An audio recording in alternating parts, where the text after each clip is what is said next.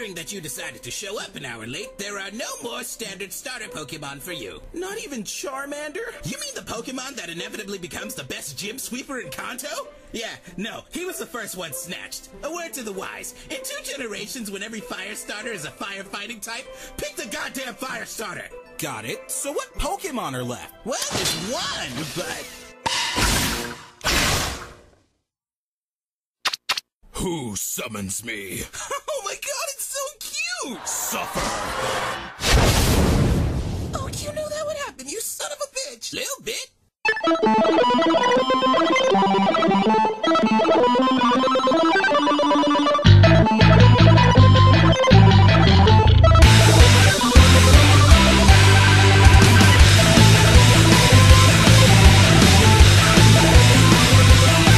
Hello and welcome to another episode of Rollin' 20s. We are the latest programs to be sent to the games. Pong it is! I am Jeremy. Steve? Super Mario Brothers. Remember, you can follow this show and several others in the MSP library at missionstarpodcast.com. You can subscribe to the show on iTunes and on Stitcher. You can like our Facebook page under Mission Star Podcast. You can send me any emails, fan mail, hate mail, suggestions for the show at mspfreight@yahoo.com. You can also follow us on Twitter at rolling_20s. How is life? Life is good. I saw that RoboCop trailer. Yeah, that one is kind of breaking the social circles. It's not exactly a headliner, but a lot of people just kind of said, not another remake. Now they've seen the trailer and just said, okay, I can watch that. Yeah, I said the same thing. I don't really have a problem with remakes in general. Just doesn't Well, neither bother do me. I, but... Remake is just... It's not a fun word, because for every Star Trek, we get both a Karate Kid and an Arthur. So... I those, so. I think I just hit Jesse in a sensitive place with some of those words. So we'll be sure to link something to the quick Apple trailers. They tend to have more movie trailers than most other places, so that everyone can check that out for themselves. I'm on the fence. There's aspects of it I like and aspects I don't. I don't mind the remake so much, and I get the idea of turning him into black tactical gear, but I kind of miss that silver with the gray trim. I think they still have that. Well, they have it early on in the movie, but they're going to switch out. I think they might switch it back eventually. It's my feeling on it. What can I say? Yeah, well... I don't mind redesigns, but there's a couple things I would like consistent. That's my deal. Well, until it comes out. Yeah, I mean, speaking of movies, I have been on a tear lately. I have watched The Man with the Iron Fist, Oblivion, Kick-Ass 2, Star Trek Into Darkness, and something else which is kind of slipping my mind. I don't know what the frick is up with me. Maybe it's because my life has had a recent change, but I've just kind of filled it with movies. Star Trek Into Darkness was a lot of fun. Kick-Ass 2 was not as sunny as the original, but still a fun watch to me. Violence and everything. Man with the Iron Fist, God, I wish I could scrub my frontal lobe after that. Just lift up my head and just scrub the damn thing clean. Oblivion, it was cool, but I wouldn't exactly say I'd want to own it, because once you know what the major twists are, it makes everything else so obvious. Yeah, fair enough. Yeah. I wish I got a chance to watch Kick-Ass 2. It's no longer in theaters in my area. I don't know what to say. This is not doing as well in theaters as they hoped. It's another one of those movies they thought was going to be a blockbuster, but it's turned into The Lone Ranger. I don't think what Jim Carrey did helped. I don't think it hurt necessarily, but it kind of threw a spotlight on the fact that this is a violent movie, so maybe a lot of parents were telling their kids, no sir, not with my $15. Let's name up violent movies this summer. Yeah, I don't think it's the violence. Well, I didn't say that there haven't been other violent movies, but this was one of the few that had a specific spotlight thrown on it because of the protestations of one of its actors. I hadn't heard about that. Didn't we discuss how Jim Carrey said he wasn't going to promote the movie? Oh, that's right. Okay. As long as I'm not completely stupid. I probably just dismissed it because it was Jim Carrey. Damn. Okay, it's starting early this evening. This is the show where we're going to talk about what kind of superheroes we as individuals might be. We're going to cover a few different subjects on that one. as usual, we're going to start off with our Kickstarter corner. I've come across a lot more Kickstarters than I thought I would. We'll start with the Mr. Sunshine one, the one we discussed, where it's apparently a tester. It did not reach goal. It ended as of September 1st and have a goal of 7,500. It only reached 261. But as we discussed, this was just kind of a treading of the waters while he's trying to build up to the actual Kickstarter and projects he's going to start up. So I imagine he's not disappointed this didn't come through. I found a new one called Headlock: The Last Territory. What this is a comic book drama set in the world of wrestling, of all things. Okay. There's been comic books about wrestling before, but usually it involves, the World Wrestling Federation actually using its people. This is more of an independent project. It's being done by Michael Kingston of Clifton Park Center, New York. It has 6 days to go. It ends on September 13th. It has 366 backers and have a goal of 16,000. He's already reached 20,902. Wow. This is happening. I'm a little curious about it. I don't quite understand what brought this up specifically, but hey. I mean, I don't know. I've seen worse projects than this get a book, so why the hell not? It's not exactly Forbush, man. Y'all sound a little astonished for some reason. What? Okay, nice to know you're paying attention. That's great. For about the last 3 weeks now, we've been talking about Project Cosplayers Unite. 16 cosplayers from across the internet were supposed to be assembled in London for MCM Comic-Con to do a calendar shoot, some group shoots, and individual shoots. This is a rather big project being put together by Lucas Ambrosio of London. It has 41 hours to go. It's supposed to end on September 8th. It has 306 backers. It has a goal of 30,000 pounds, but at this point it's only reached into 16,274 pounds. This one is not looking good unless a major sugar daddy comes through literally in the last hour. Yeah, if it isn't funded by now, it's not. No. I was trying to think of where this may have gone wrong, and it is kind of a big and expensive project. It's not a bad one per se, but maybe you should have started a little more modestly. This is a big crew to assemble. That may have made this huge price tag here. Yeah, well, that, and I mean, it's not even just like gathering them all in one state. It's gathering them all in a different country. Well, that's not necessarily fair because a lot of these cosplayers are international. Two are from America, one is from Spain, one's from Italy, two are from Hungary, one's from Germany, Belgium, France, Australia, four from the UK. Yeah, see, this is already an international contingent. That's what I'm saying. I mean, you're going international with this thing. It might have been a little bit too much for your first plane tickets first attempt. Yeah, that's probably what half of this 30,000 is about is airfare, frankly. Yeah. And back. I don't back. think it's too expensive to travel within Europe, but I couldn't say. I don't have much of an interest in going into Europe. That's not to say it's a bad place. It's just not one of those places that interests me. Yeah. You see, also we've been following for the last few weeks the Standing in the Stars, the Peter Mayhew story.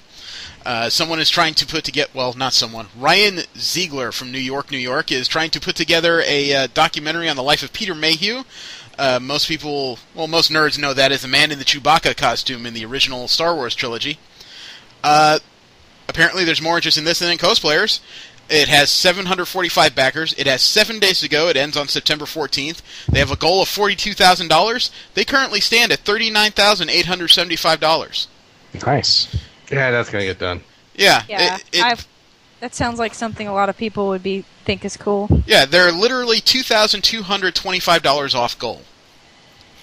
So that's not too many more donors if they do it in a decent package. One thing I didn't know about was there is a cosplayer who's actually donated for this in the form of prints. For the $65 donation, you get a print of Leanna Vamp in a sexy Chewbacca costume. Which sounds a bit like a misnomer, I know, but, she tried something different. And I've met her at Comic-Con, actually. Oh, cool. Nice talkative lady and everything. Didn't have a lot of time because every time I tried to talk to her, somebody turned her around and said, "Can I take a picture?" It's kind of funny. You'd think they wouldn't be into hairy girls, but there you go. I got one. Something that listener Brandon brought up to me last week, and this kind of frightens me. There is a new company called Concept USA. It's being run by Keiji Inafune. He's been a director and producer on the original Mega Man games for Capcom. What he's done is he's put together kind of an all-star team of producers and game designers, several of which have worked on Mega Man games for Capcom in the past. And he put together a new game concept, Mighty Number 9. He calls it the spiritual successor to Mega Man. And he, at PAX just last week, he announced that he was opening a new Kickstarter to create this game. And this thing had a really lofty goal, $900,000.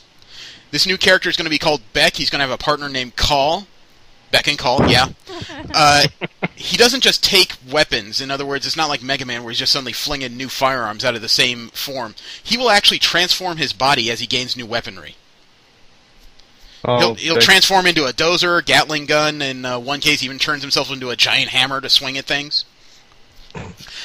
This, it is basically Mega Man updated. Here's the kicker. It has a goal of $900,000. I watched this thing when Brandon sent it to me. As I watched it, it jumped up $100,000 in a day. In the first day of their Kickstarter, they reached the $900,000 goal. They actually finished $1.1 million. It currently has 24 days to go. It ends on October 1st, the beginning of next month. They have 30,646 backers. They currently stand at $1,772,340.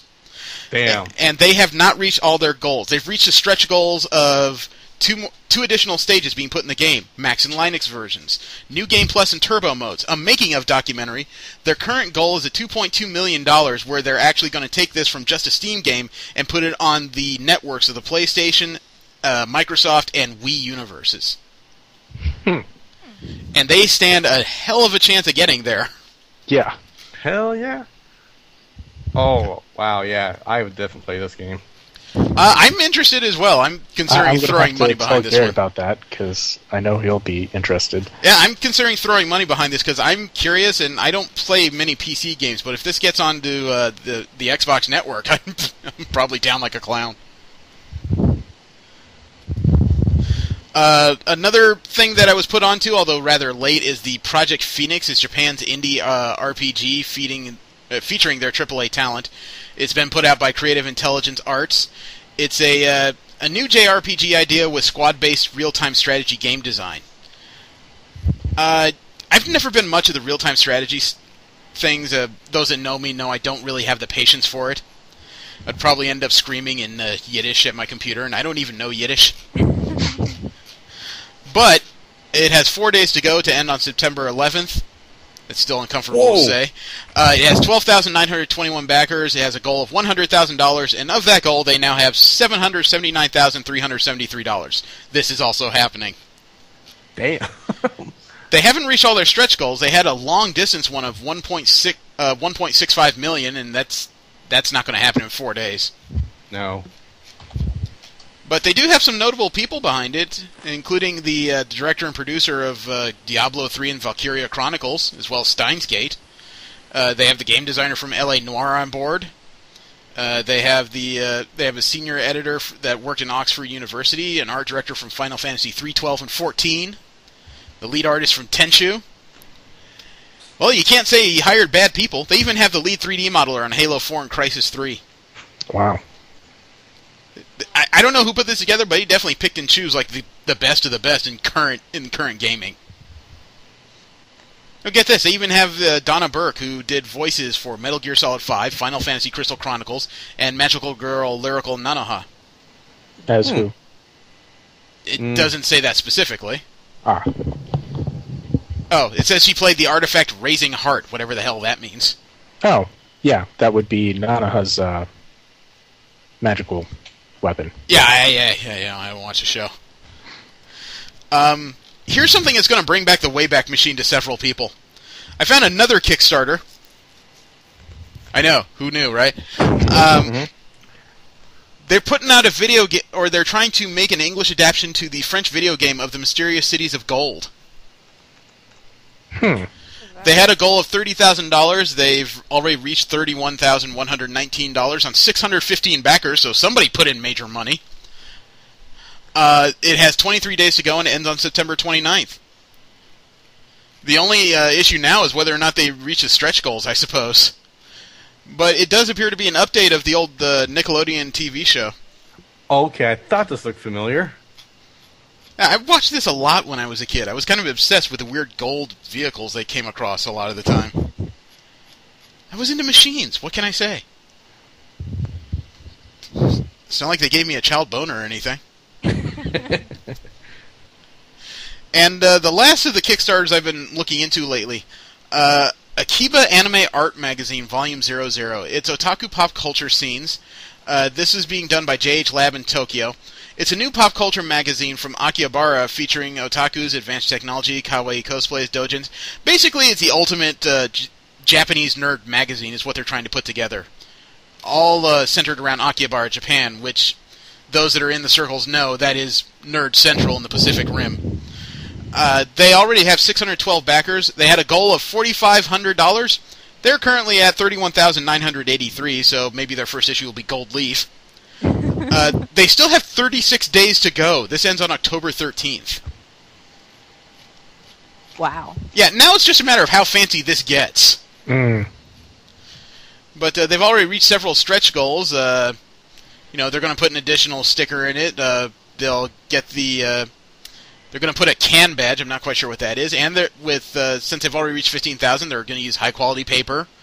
They're going to add the number of pages in... or increase the number of pages in the magazine. The size of the book's been enlarged, and the cover of the book is going to have a hologram and an upgraded cover. So, what was it? If they get over 45,000, they may have additional items and more artists from the Akiba area. So, there's several projects of nerd interest out there that are being well funded. Yeah.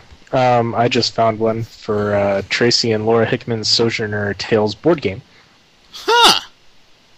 Oh, that's interesting. Man, I haven't heard those names in a long time. Yeah, 33 days to go, $11,219 out of $26,000 so far. That's a fair shot. Yeah. All right, keep an eye on that. News has been varied this week. The biggest thing that I came across was that the director of several notable animes, Hayao Miyazaki, the most famous stuff he did was Spirited Away and Princess Mononoke, at least as far as the U.S. audiences are concerned. He has another feature coming, Wind Rises, and he has said that this will be his last. Yep. He has said he's retiring. Several people on the networks have noted that he has said several times before that he is retiring. However, this is the first time that seems to have been picked up by an international press. In other words, everybody is now taking note of this, and he's made it pretty clear he doesn't want to do this anymore. Well, dude, the guy's 73. 72, Yeah. but it's a fair statement. You can definitely say he's done it all. This may be his last animated project, although he may still do feature films. Well, I think, isn't his son also involved in this Studio Ghibli thing, so... I believe so. There have been some, though, that have said, what's left for Studio Ghibli if this man is done? That's a fair statement, though. I mean, most of the stuff I hear about with Studio Ghibli's name has Miyazaki's name all over it. Yeah. I'm not saying it's going to go nuclear. They're not going to turn over and start stabbing themselves with swords or anything, but you got to wonder what else they've got in their tank. Try something new? Get some new talent out there? Take a shot in the dark? Well, if they go Moe, they can turn themselves over on their swords, as far as I'm concerned. That would be my nightmare. Kamikaze has come out with a spat of announcements in the last week. Have you guys followed those? Not really. Nope. Oh my god, this all is right up my alley. They're doing a Powerpuff Girls reunion. The voice actresses that played the three girls in the original series are going to be on the stage. Okay, I did hear about that. They announced that Lori Petty is going to be on the stage. She played Tank Girl in the movies and several other projects. And the one that hit me the most, but I'm sure people are just going, "What's wrong with you?" Weird Al Yankovic is coming. Oh, nice. Cool. I've never heard V gush like that. Weird Al is is awesome. Well, he's going to have 2 appearances there during the weekend on November 2nd and 3rd. It doesn't say whether or not he's going to sing. He better sing. Better. Wouldn't want to go. Actually, I can see him doing pretty good, like stand up or whatever. But Yeah, I'm sure it'll be a fun Q&A. He's very quick-witted. Can only hope I get a few minutes of his time to ask him some questions. I'll probably be staring into those weird, intense eyes he's got. Not in a loving way, but just stop sucking down my soul, man. I can't take this. Remember we discussed last week how everyone thought there was a joke that came out by Nintendo about their 2DS handheld system? yeah. Apparently they went for another punchline. They announced this week the 1DS. What? I am dead It's not freaking even- serious. They broke physics.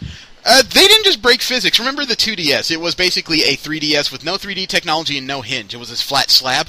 Right. Okay, take the design of the 2DS, take off the bottom screen. There's your 1DS. So it's a Game Boy. Is it cheaper?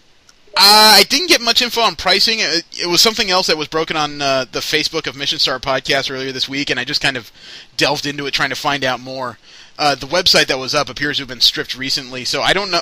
I'm not certain if this is a joke, but at the same time, if it isn't, pick one, people. I don't need 4 things staring me in the face in the Nintendo racks, and I don't even buy their stuff. Who is running Nintendo? Apparently guys who are obsessed with being able to play on the toilet. You know, you can't put out a system that'll get up there with the big boys, but you can certainly put out 3 handhelds that all play the same games, right? 2 screens scare me. I need one. It's too complicated. I can't follow this. It needs to be like my cell phone. That'll probably be the next handheld. That'll probably be the next handheld, the Nintendo DS, and all it is a cell phone repackaged.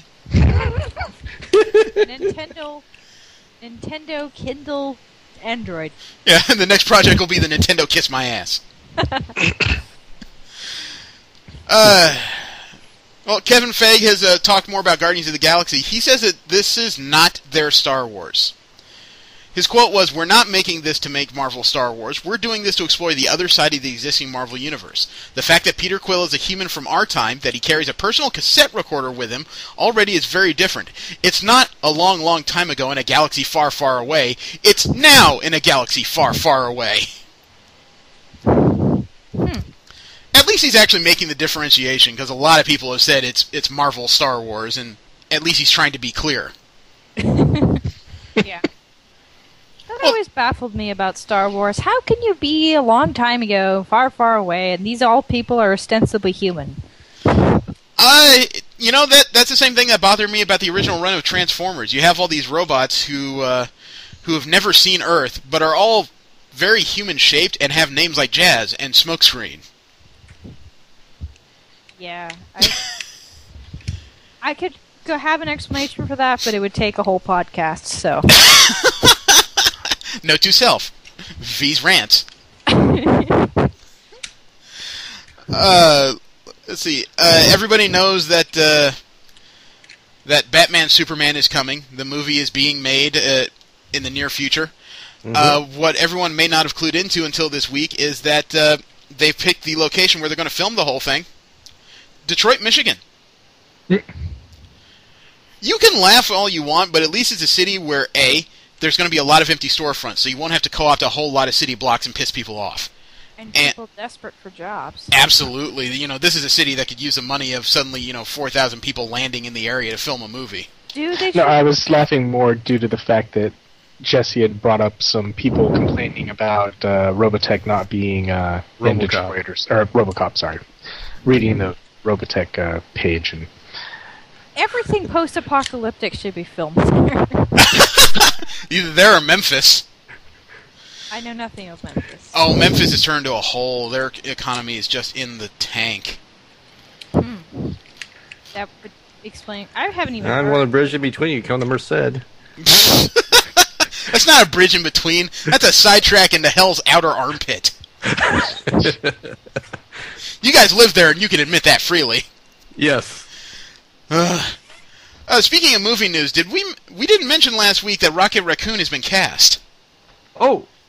Yes, No. as what? Bradley Brad, Cooper. yep, Yeah. Bradley Cooper from the Hangover movies and A-Team fame has been cast officially as Rocket Raccoon. He gets to play the psychotic marsupial. I can see him as that. You know, he gets to join Chris Pratt as Star-Lord, Zoe Saldana as Gamora, Dave Bautista, the wrestler, as Drax the Destroyer, and an unofficial but very likely Vin Diesel as Groot. I'd like to correct you, raccoons aren't marsupials. Thanks. So important right now. But it is. You're informing the masses. Okay. I forgot that they weren't marsupials. That's how important it was. You didn't care. Also in that news, Kevin Feige expanded a bit on what Thanos' potential role is in the movie.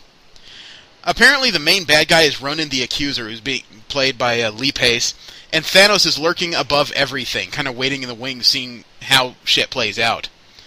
You know that Gamora starts the movie as a villain who's working for Thanos in extension, and she just decided she didn't want to do it anymore. So apparently Thanos' presence will be felt throughout the film. Whether or not he'll be seen, maybe a different thing. I think they're building up to something much bigger, probably which we'll see in probably the third Avengers. Well, it's one of those it's one of those things that's interesting. You almost wonder if this is going to branch in two directions. Will the Avengers deal with different threats, and the Guardians of the Galaxy and Nova are established to deal with Thanos? Can they actually run multiple stories and have people still go to all these movies? That's the question. Ooh, that's kind of scary. It's possible, but It is possible, but I can't watch every freaking movie that comes out. you could if you wait less than 3 weeks to go see it. Yeah. I can almost sense the seething hatred from that. Also in the Guardians of the Galaxy news, Michael Rooker said he's excited for sequels. It's unknown whether or not he's just kind of making suppositions or if he let something accidentally drop. But the quote from him was, "When I first got the role of Yondu, James Gunn was like, don't read any of the comics, but it's beautiful stuff. Whenever you do a film of comic characters and stuff, you don't know how much you can show, you don't know how much is going to be brought out. Nowadays, movies are done and they already have 2 or 3 others planned out. So, stuff you do in this one, you ask, why aren't we doing this? And they say, we'll be patient." So, again, I don't know if he's just making, if he's drawing conclusions based on the fact that so many Marvel characters have been in multiple films, or if he's just, or if he's actually been told something. So either way it goes is rather exciting. Yeah, the more I hear about this movie, the more I'm excited about this one over Avengers 2. This sounds like a very different story. In general nerd news, scientists watched something they refer to as a space slinky erupt from a giant black hole. That sounds Okay. interesting. Well, they used the Hubble telescope and they spotted a monster black hole unleashing a spiraling jet of super hot plasma that looks like a cosmic slinky toy moving through outer space. They say it's at the center of a distant galaxy marked as M87. It's 50 million light years from Earth. It's 5,000 light years long, and it's made up of a long string of gas blobs, some of which appear to be zigzagging along a spiral path, while others appear to loop around in a motion that scientists dubbed a space slinky. So, in other words, the idea that black holes just consume endlessly, they may be blowing that theory apart and actually finding out that matter is being jetted from these things at the same time. Or because you want to burp. There's another theory that black holes are actually like the Big Bang of another galaxy or another universe on the other side of the. You know, just my luck, you bring this up and then we find out that Galactus just emerged from one of these things. The Slinky was Galactus. That was Galactus's toilet.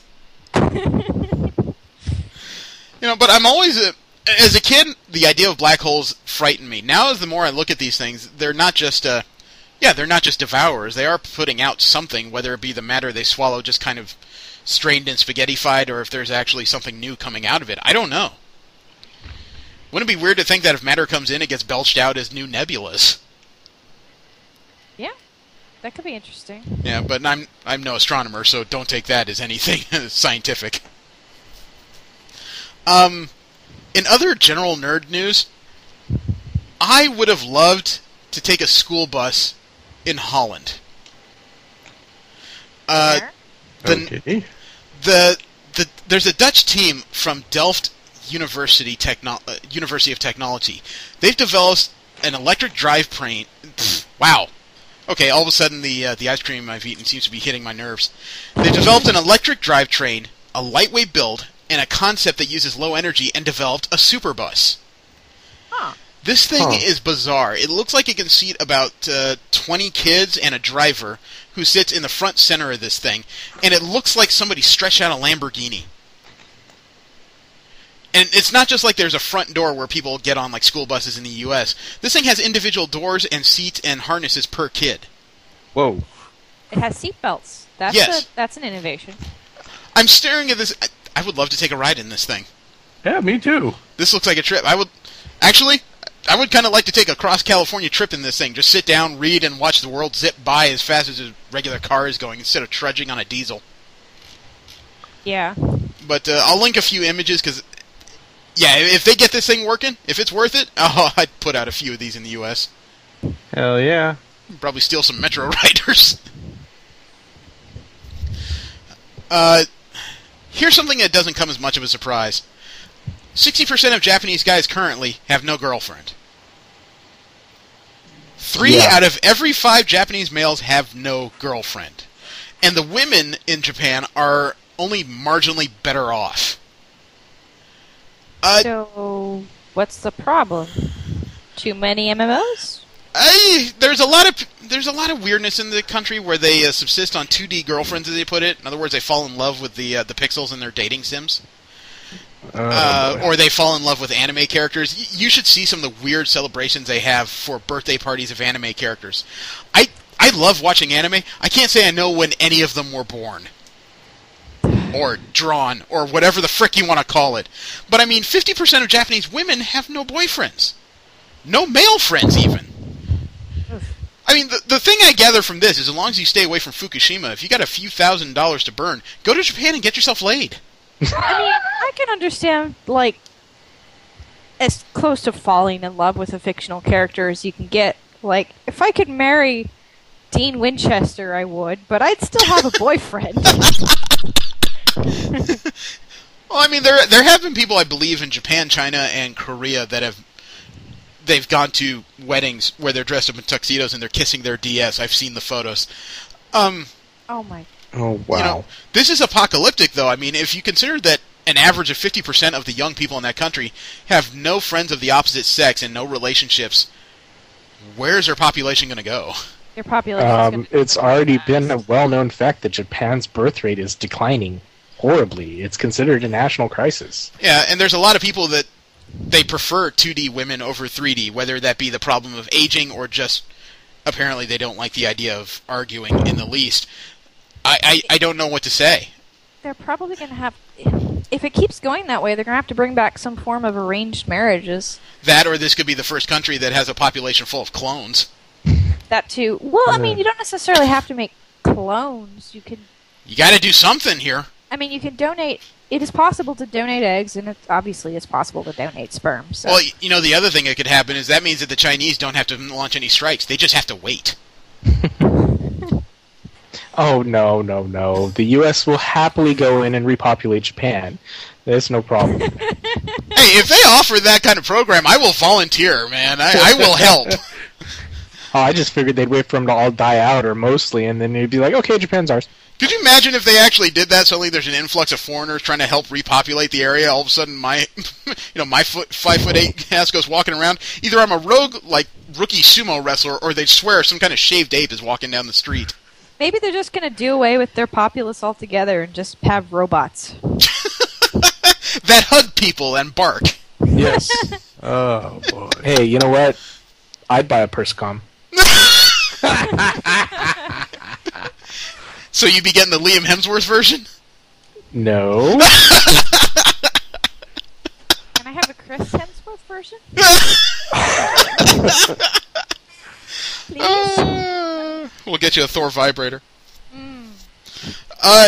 Did you guys know that there was nearly a different James Bond after Sean Connery? I mean, everybody knows that it was eventually handed around to a few different actors. The odd thing was, Dick Van Dyke was asked to be James Bond. Really? I can't imagine that. He was on the Kevin Pollak cast show, and during a 2-hour conversation, he mentioned that Albert Broccoli, the producer who first brought 007 to the screen, made him an offer. At the time he was doing Chitty Chitty Bang Bang, Sean Connery had spoken about leaving the Bond pictures, and Van Dyke said he had done several at the time, and Broccoli actually called me into his office and asked if I wanted to be Bond. And apparently Broccoli loved his British accent, referring to the Cockney accent that Van Dyke used in Mary Poppins. And Van Dyke asked Broccoli, "Have you heard my British accent?" And Broccoli said, "Oh, right, forget it." Really? Apparently, that's the story he told anyway. Huh. Interesting. I've seen Mary Poppins, of course, but so long ago that... Isn't that kind of an amazing story when somebody in charge of a major group of movies asks you to do something, then you say, "Wait, have you seen my movies?" And then he says, "All right, I've seen your movies. Get out!" Hey, at least he's Kind of honest. makes you wonder just how much thought was put into this. Well, he was English. Maybe he had a few lagers before the conversation. There was someone else that was going to be James Bond instead of Sean Connery. For the life of me, I can't remember who it was. That may be trivia for later. I have a feeling you're right on that, but I don't recall who. I will look it up and bring it back next week. Okay. How about this for an interesting story? There was a man that tried to transport fish in his pockets. Okay. How Live. did that work? Well, it was a Vietnamese man trying to smuggle tropical sea life in his pants. And he was thwarted when New Zealand airport officials noticed his pockets were leaking water. He had dripping slacks, and the police in Auckland, New Zealand, stopped him, and he told them that he was thirsty and carrying water from the plane. He had 7 fish in plastic bags in his pockets. Genius. This isn't quite as weird as the guy that had birds strapped to his legs, but this is still pretty damn odd. And he's facing charges that have penalties of up to 5 years in jail or $78,000. I assume these were rare fish. They were unidentified species of cichlid. I don't know what that means. Huh? I don't know Cichlid. Cichlid. But apparently Australia and New Zealand have some of the toughest laws regarding the transport of live animals. So, sucks to be Given him. the animals that are, inhabiting those places. I don't know. I could imagine a fish in that bag just going, "Get me out of here. I'm sitting right next to his junk. Get me out of here. This is not cool." Let's see. In Batman movie news, somebody has created a Hollywood collectible that fits under the why fuck why category. There is a life-size prop, 750 edition, of the sonar cowl from the Batman and Robin movies, the George Clooney film. Wait, what? I The thought you were going to go with Batman, and I was going to be more interested. I don't know why someone asked for this, but it's a replica prop from the Batman and Robin movie, which happens to be the one with Poison Ivy and Mr. Freeze. I actually read an article about George Clooney having a picture of himself as Batman hung up in his office as a reminder of not to do movies like that. Yeah, I read that story myself. I've read that too. That was just, know your role and shut your mouth, basically. Also, someone revealed some concept comic book art as wow, it is late. Of Ben Affleck as Batman. I don't know. I'm still just waiting to see some of the tests to see if this is going to be any good before I say anything. But Kevin Smith is loving the idea that one of his best friends is Batman. As he put it, he bought Ben Affleck's house when he moved to L.A., so he bought Wayne Manor.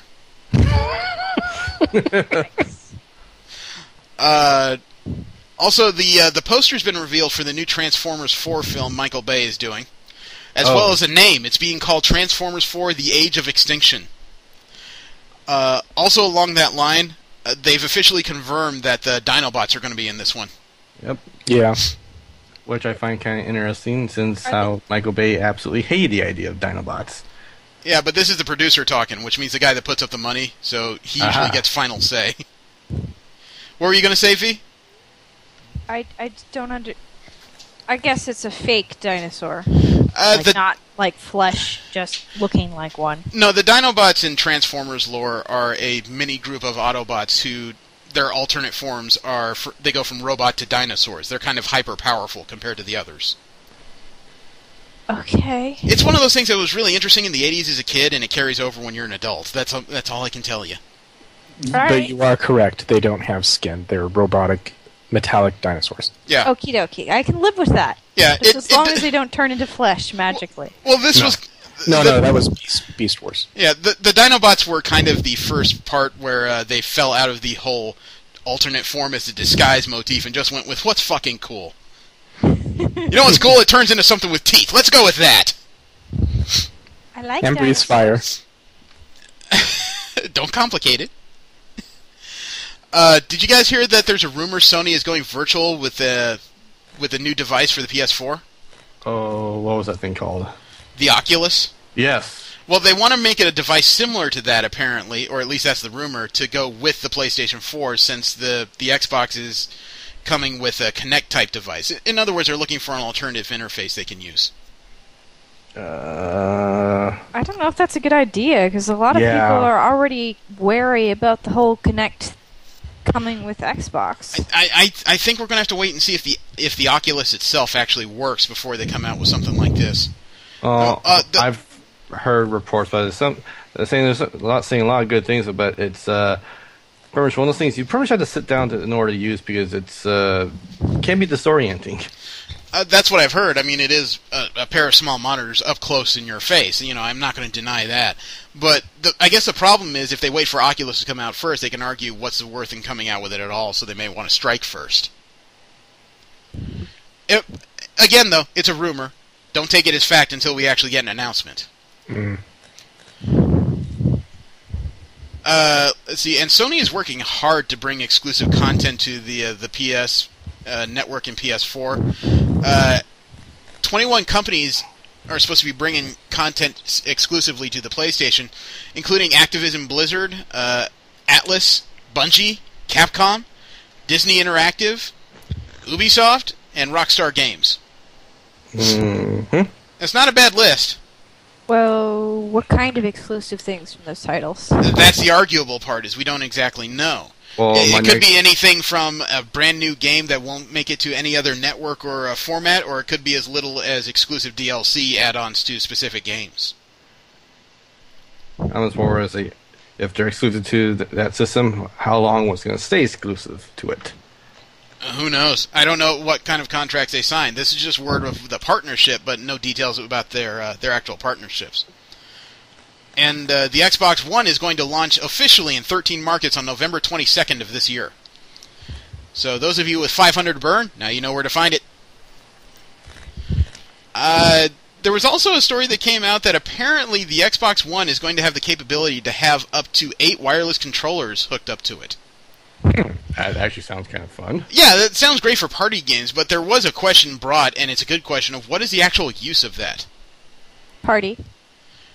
Of what? I can actually see that being quite useful. I guess it depends, because I've never seen a game that actually has 8 interfaces before. I want to know if there's something that actually has this as a plan first. Rock Band could probably I was do that. just going to say another Rock Band. Because Rock Band has, let me think if I can think of the instruments. First of all, you have the guitar plus Pro Guitar.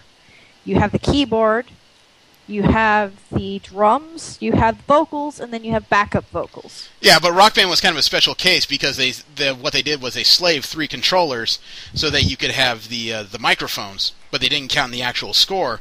And even if you count that game, when you tally it all up, there's still not 8 interfaces on the game itself. But there could be if they didn't do it that way. There could be, but considering they discontinued making the game, I don't think they're interested in making one.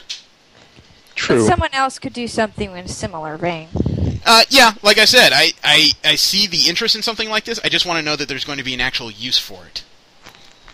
Well, if they built it, then they're obviously advertising it to the different game companies, saying, "Hey, we're putting 8 controllers on this thing, so you might want to think about some big party games and stuff like that, and so forth."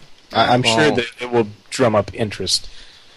Well, I'm just kind of thinking if you could do that, maybe there's some technology incorporated in there that allow two systems to interact with each other. Well, this could also be... Well, it's not two systems. This is designed for one system, 8 interfaces. So it removes the idea of having to LAN party something. But this may also be one of those weird pissing contests like the rumor about the Oculus device for Sony, because it's been confirmed that the PS4 can only have up to 7 controllers connect to it. So Yeah, maybe this is just somebody at contest. Microsoft going, guess what we did? Yeah. Well, the other thing too is, of course, that I can't think of. It's very rare to actually find co-op games come out for your consoles anymore. Yeah. They don't really seem to like those. I assume it's due to the fact that game developers are looking at it going, well, if we release a game with co-op, then that's one less game that somebody else has to buy. We're losing money on it. That's the only reason. I mean, Borderlands has a co-op, and Halo has co-op, but I can't really think of a lot of co-op games that have really been coming out for the consoles lately. Well, I wonder if that's... always just you can co-op by having two systems and linking them together. You have to buy 2 copies of the game. Well, that may not be necessarily a programming glitch or an oversight so much as a change in buying habits. I mean, with the advent of Steam and PC gaming coming back around, they may just be simplifying their problem by, instead of adding a co-op feature into the console games, they're just adding the co-op online capability across platforms. Well, I think it's more of a just money situation for them. They want you to buy more copies of the game rather than having one person buy the game and then 2 people can play on it. Well, that's not the only issue. We discussed before how it's like the Batman games don't have multiplayer, but you'd have to lower the amount of pixels by a pretty serious degree to get it done. I don't know. They're doing it for the Ninja Turtles. Yeah, I sent you the report on how much that game blew. You didn't check your Facebook? No. That game rated as a 2.5 out of 10. I still want to actually play it. You may want to check the videos because wow, that was really rough to suffer through. Let's see. Astronomers have spotted a cosmic caterpillar 6 trillion miles long. And no, this isn't some kind of creature that encountered the Enterprise. It's It's a protostar. It's a massive gas that's supposed to eventually produce a star. They say it may be a star in its very early evolutionary stages, so we could actually see how something in the universe occurs. It's within the Cygnus constellation. Again, the more stuff they check out with these long-distance telescopes, the more interesting shit we're finding out there. I'm sure a lot of people are asking, well, how's this going to get me extra lives? It's not what the idea is about, so this is just interesting shit to us. And in news that may affect gamers to some degree, did you guys hear that the heir of Red Bull was wanted for murder? No. What? Well, not murder, a hit-and-run death. Oh. The heir of Red Bull is a young man from, I believe, Bangkok. His name is Voryuth Uvidha. Woo! He's a 30-year-old who says he's on a business trip in Singapore and he's unable to return to Thailand for indictment because he fell ill. Yeah, in this country we call that bullshit. But he's being indicted on the hit-and-run death of a policeman. Ooh. Ooh. You may want to extend that business trip, sir. Although it's rather kind. They say that reckless driving and not stopping to help, you know what? That carries a maximum of 10 years in Thailand. But then again, those are Taiwanese prisons, and those places, they don't offer 3 hots and a cot. So, yeah, I don't think he's going to want to return home anytime soon. I would almost put money on that. Mark Waid is an infamous comic writer. He's been very big into the digital advent of comic books. Although he kind of had a bit of a reversal because he actually bought into a brick-and-mortar store. He bought a place, I believe, out in Indiana. So it's Muncie, Indiana. Okay. It was him, his life partner, Chrissy Blanche, and another another partner. It's one of those things where it's not necessarily big news, but it's one of those places where if you're in Indiana, maybe you ought to stop by. You can see a really famous comic book writer given half a chance. It was already an existing place. Also, Marvel has released several teasers for their new series spinning out of Infinity called Inhumanity, where apparently there's a bunch of new Inhumans popping up across the planet. It was really interesting because they released teasers one at a time that says, is he, are they, is she, are we? Out of Infinity, there's going to be an event where the thing that gives the Inhumans their powers is released globally, so all kinds of descendants of the Inhumans are suddenly revealed. Oh, fun. Speaking of which, I read Infinity 2 this week. That took a frickin' turn I did not expect at all.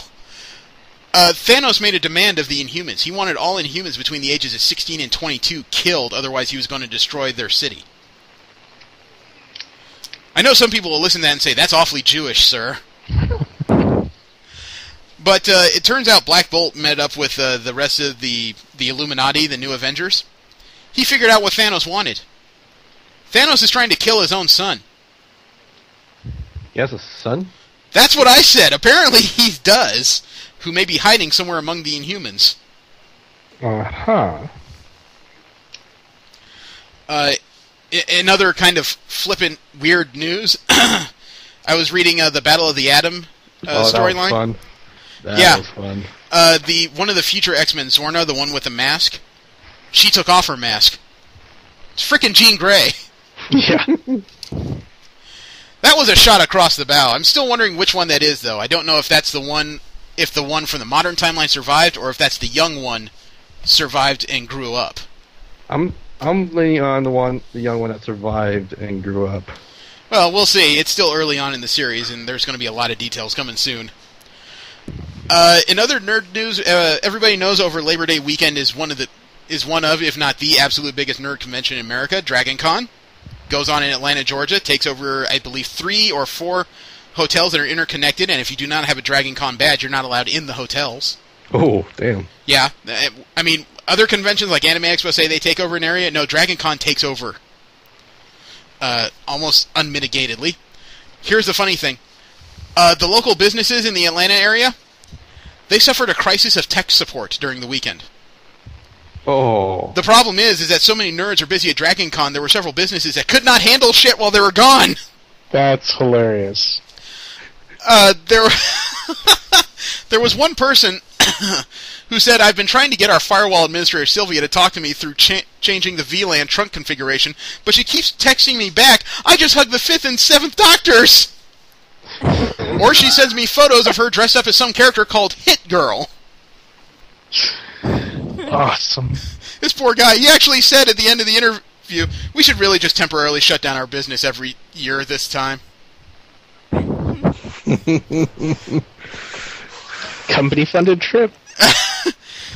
Well, it's over 50,000 nerds gathering in one area.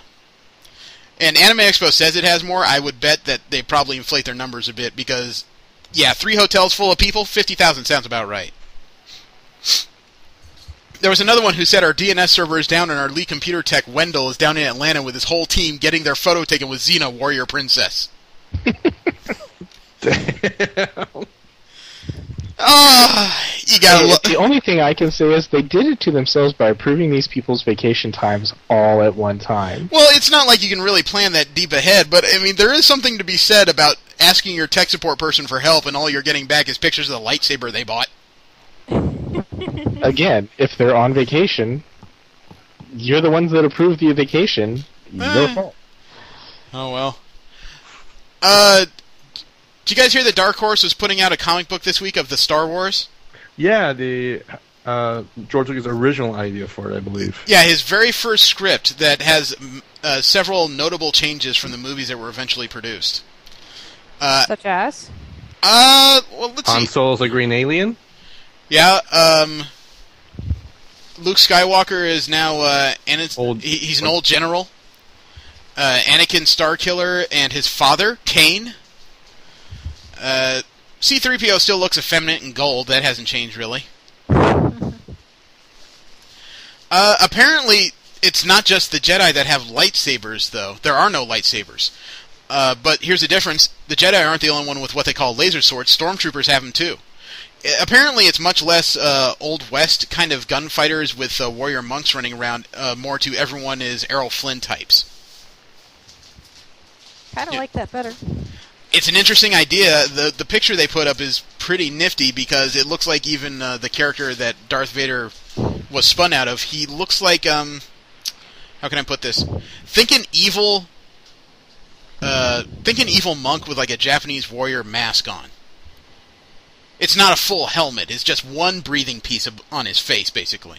But it has like these weird fang-style teeth sticking out of the grill. It's kind of awesome to look at. You know, I'm going to read this. I'm curious. I've said I'm not a heavy Star Wars fan, but I'm very curious about this. I'm a bit curious as well. There is a series that I did pick up this week that I did read because of the title. It made me curious in the description. The title of the series is God is Dead. It's being written by Jonathan Hickman and being done by Mike Costa. They're two pretty notable comic book creators. I was a little curious because their description said this isn't what you think it is by the title. This is more or less what would happen if God came up and slapped the coffee right out of your hands. What would you do? And the story is really nifty because it is literally gods from different pantheons who are tired of being ignored. Huh, I like that. Yeah, when you think about our modern world, you don't speak much about like the Greek pantheon or the Chinese pantheons or the Indian gods or, you know, the multitude of other religions out there. A lot of it is Judeo-Christian. So the idea is all these guys are pissed off that they're being ignored, so they've agreed to split up the world amongst themselves, and they're going to start creating some damn havoc. I like that idea. I'm frankly really, really tired of the obsession everyone has with the Judeo-Christian mythologies. Well, I think this sounds like a fun indie treat. It's being launched by, or it's been launched, I should say, by Avatar. It just came out this week. It's amazing how when we have these conversations, V comes up with these gems. She says, I don't really read Ooh, I'd read that. If it's something like if it's themed, I'm more likely to read it. Ah, okay. Speaking of theme, Jennifer Lawrence says that Mystique is mutant and proud by X-Men Days of Futures Past. Apparently, Mystique's evolution isn't going to be arrested as so many film character evolutions are. She's discovered her mutantness. She's okay with it. Now we're going to find out what happened to turn her into such a vicious killer by the time of the I guess you could say, the main trilogy of X-Men movies. I like that. Mm-hmm. I always appreciate when it seems like filmmakers have a plan. You gotta admit, it's kind of like The Matrix. When they first did that, they had a serious plan. Then they decided to get paid for the second and third, and you could see there was no idea where they were going with this. You know you've done this before. Oh, fuck you, I just got here. What happened?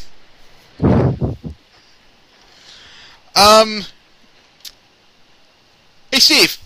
Mm-hmm. Anyone around there still play Phantasy Star Online, too?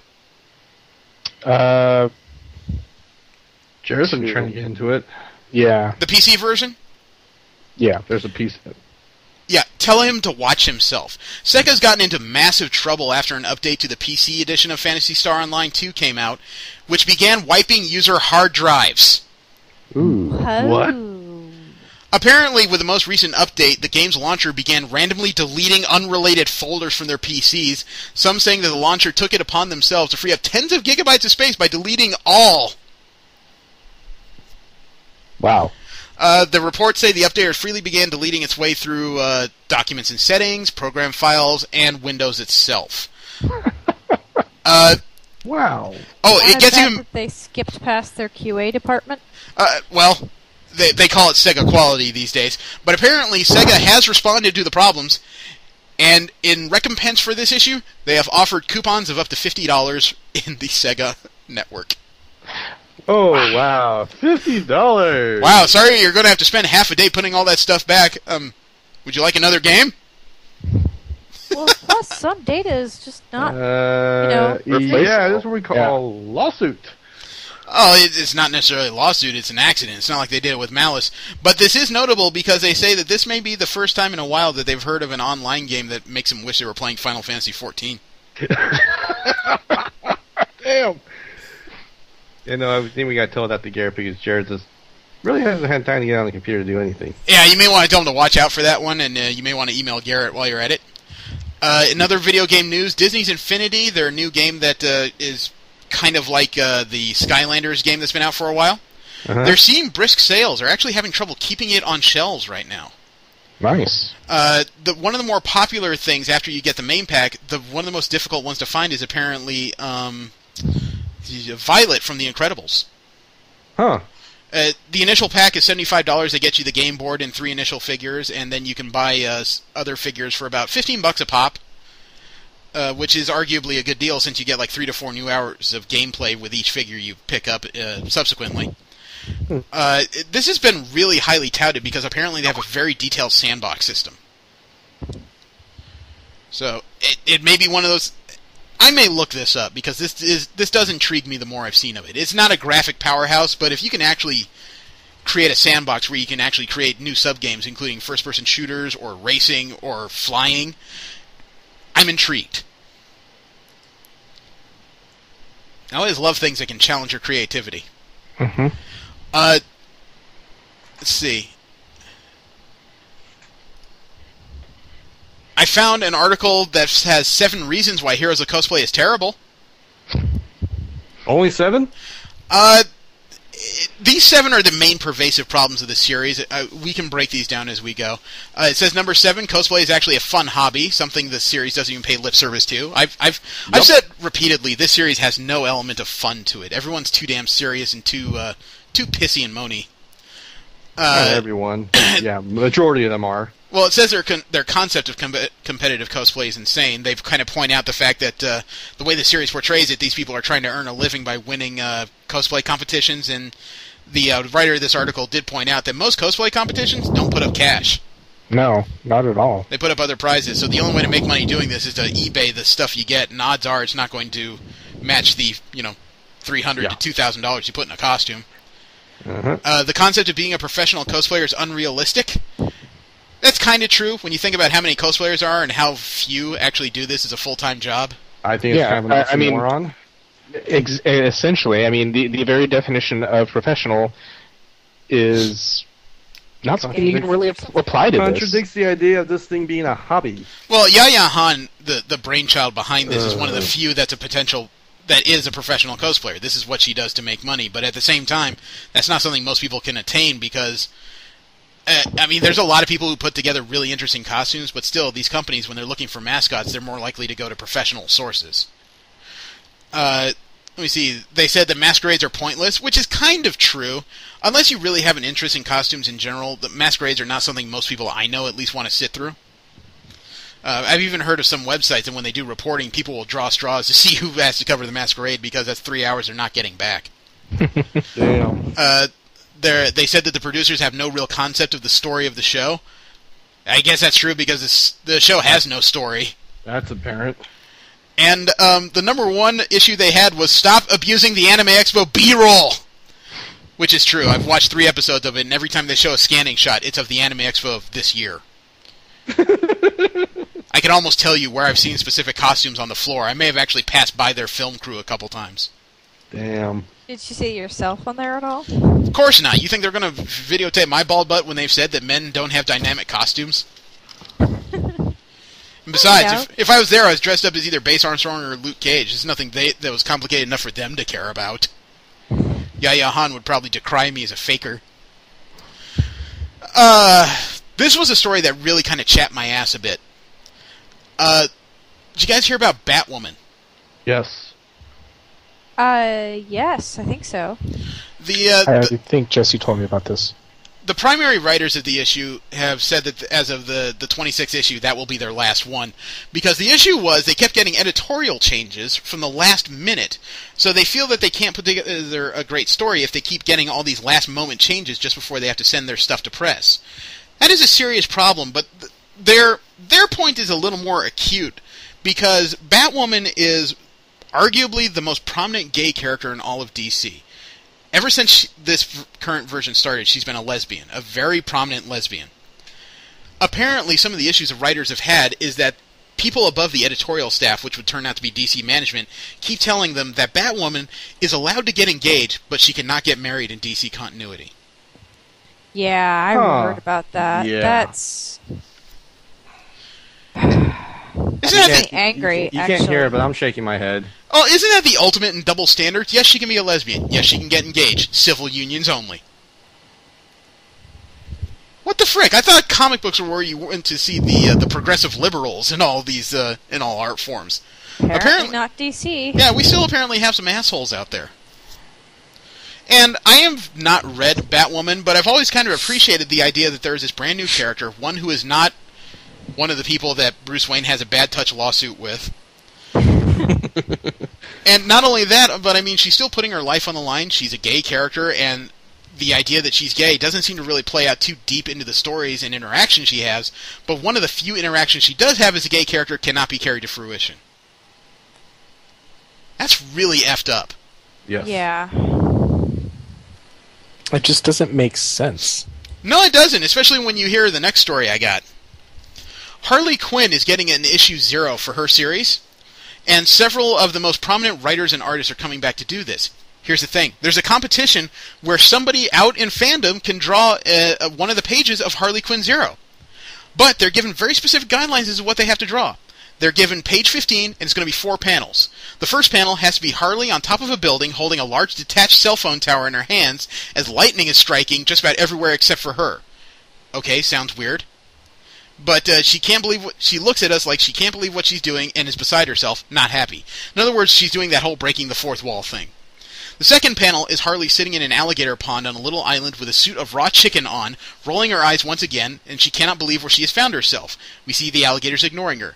The third panel is her sitting in an open whale mouth, tickling the inside of it with a feather. She's ecstatic and happy like it's the most fun she ever had. Now, remember what I said about the Batwoman story and how she's a gay character that can't get married? Mm-hmm. Okay, this is going to turn you on your heads, because the fourth panel you're allowed to draw is Harley naked in a bathtub with toasters, blow dryers, blenders, and appliances dangling above the bathtub, and a cord that will release them all.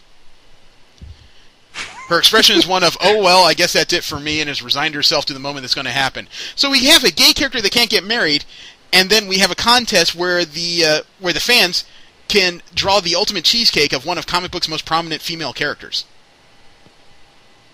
Ready to That's commit going to be suicide. fun for a lot of people. Yeah, can you see how effed up this is on the scale of 1 to what the fuck? Yeah. So if anybody out there wants to be an artist, a professional comic artist, go ahead and submit. But I got to tell you, this is some real double standard bullshit. Hey, Jared! You gonna tell him about all this now? I'll give him a shot. Okay. Let's see. There's an idea as to how to get astronauts to Mars. Oh? They're talking about putting together a hibernation pod for the trip. Wow, sci-fi now. More or less. They're talking about, it could be a 20 or 30-year trip.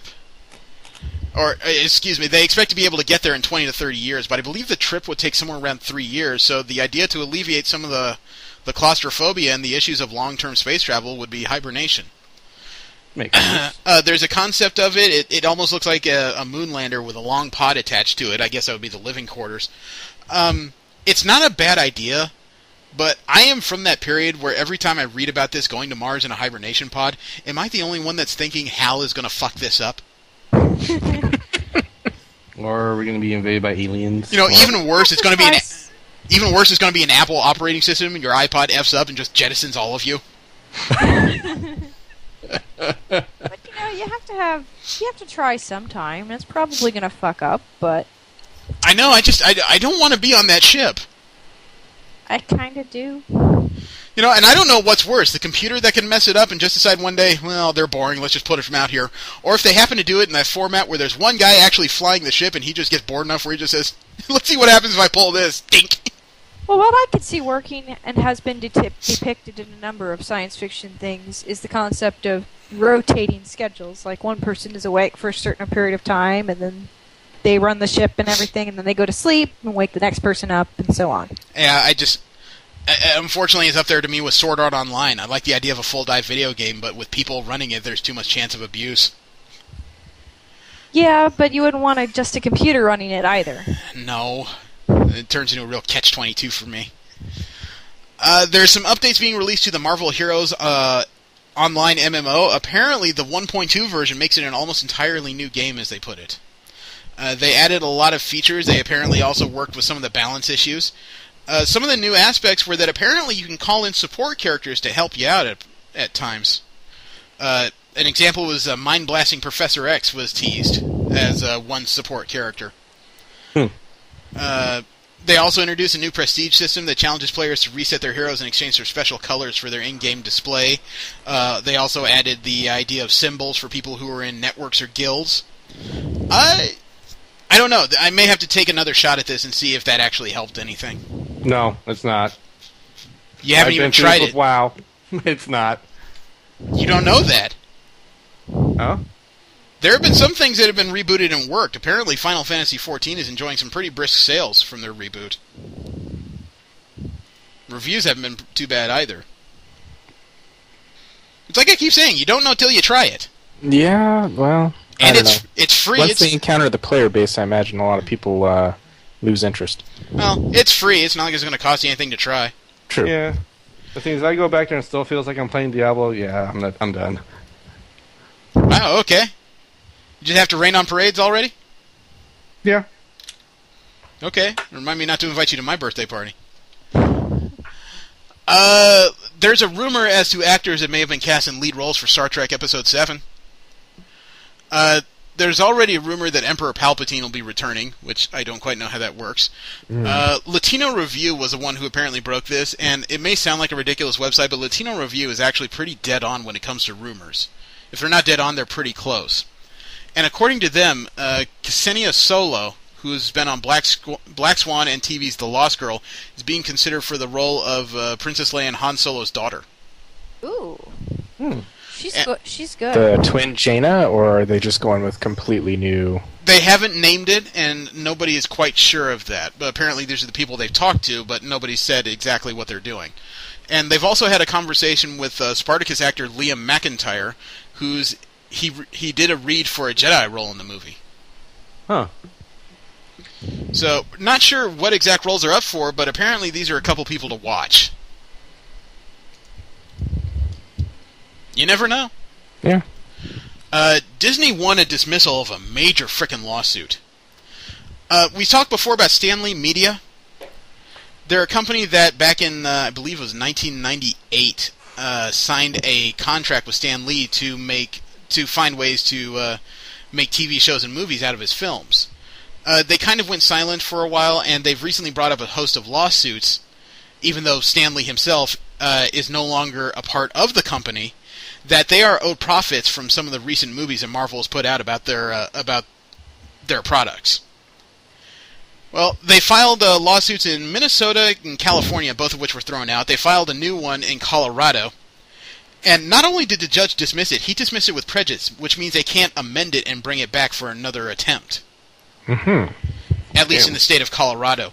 The argument, basically, that he put up was that Stan Lee did sign a letter of agreement stating that they were supposed to work on his properties, but there was no renewal of the agreement, and the copyrights on that agreement ran out back in 2005. They didn't file their lawsuits until about 2009 when Marvel movies started making the $600 million to $1 billion. Yeah. Yeah, you're SOL, man. Yeah, that's basically what they said. So this company is probably going to fold pretty fast, considering they've done 3 high-powered lawsuits, and the last one had them going up against Disney. Not only that, in the last lawsuit, they were stupid enough to name Disney as a co-defendant in their lawsuit, even though Disney had nothing to do with the original agreements or the movies they talked about. Oh, boy. Hammer, meat, nail. Yeah, pretty much. We talked a little bit about the RoboCop trailer. We'll see if we can link that up. I'm still curious about it. It has some major changes from what I saw as a kid, but I don't have as much issue with that as some people do on the internet, obviously. Neither do I. Here's a big something that came out recently. A Marvel movie producer hinted that Captain Marvel may become a movie, but they did say that this one was hard. We have had the discussion where it seems like the movie companies, especially the ones working on comic book properties, have not figured out how to bring a kick-ass lead female to this big screen. Some people could argue that they did it with Elektra. I would argue that they didn't do it with Elektra. I haven't Anyone even agree with bothered you? to see that. But you know, it's not an easy thing to pull off. As the producer, Louis D'Esposito, put it, there's obviously a drumbeat that is banging louder and louder that we want a female lead superhero. We have strong female characters in our films, from Black Widow to Pepper Potts to Peggy Carter, and you never know. Maybe there's an offshoot film with one of them, or Captain Marvel, you know? Which was an odd name to bring up. And mind you, this story came out 2 days ago. This came out just this afternoon. Katie Sackhoff, everybody, at least those in nerd circles, know her as the most recent Starbuck from the Battlestar Galactica remake. Right. She returned to a YouTube series that she was a part of for a while. It's called The Shomes YouTube. She had a 2-hour conversation with them. And in it, she mentioned that Marvel talked to her about doing something. But she also mentioned that Marvel's movie slate is full until Phase 3. They apparently want to talk to her about doing something in the first quarter of next year, which has got a lot of people questioning what exactly she could be talking about. Because she's talked from time to time about playing Harley Quinn in a new Batman movie. I could totally see her as That'd Harley be fun. Quinn. Here's the thing. She was guarded. That's not Marvel. Well, hang on. She was guarded about a lot of things, but when the podcast host brought up the idea of her playing Miss Marvel, she suddenly quickly corrected them and said she's now known as Captain Marvel. Nice. So either she is a big geek already, or this is somebody that may have been talked to about something specific. Yeah. Those are the And two I things could we're looking definitely at. see her as Captain Marvel. Yeah, there was a picture of her in the Riddick film that came out last week that she was a part of. The still that was given, her haircut actually resembles the current Captain Marvel hair. So take it for what you will. For right now, we're going to say that somebody's talking to her, and we don't know what she could be. But her as Captain Marvel, I would pay $13 for that. Yeah. I don't care for her character, but I think she's a wonderful actress. She turns out to be a fun human being, too. I've heard her in interviews that she's done on the phone where she complains that she was just pulled over for speeding because she was distracted. At the beginning of the show, you guys will have heard a strange clip that sounds like Pokemon on crack. That's almost exactly what it is. I found a YouTube series that just started called Pokemon FU Version 1, Lightning Protocol. Yes. Oh, God. So I used a little bit we of were that. just watching that last night. Yeah, we'll add a link to that to the show. I am amused by that one simply because Pikachu's voiceovers remind me so much of Empowered. I know, that's the first thing that came to my mind. But we'll let you guys make your own decisions. This week's show is kind of a fun what-if scenario because we're going to talk about what kind of stupid superheroes that the four of us may actually be, since we've talked about what kind of people or what kind of individuals others would be if they gained special superhero powers. I guess I'm going to ask the first basic question. Do you guys think you would be heroes or villains if you suddenly woke up and found out you could bench press a truck? Villain.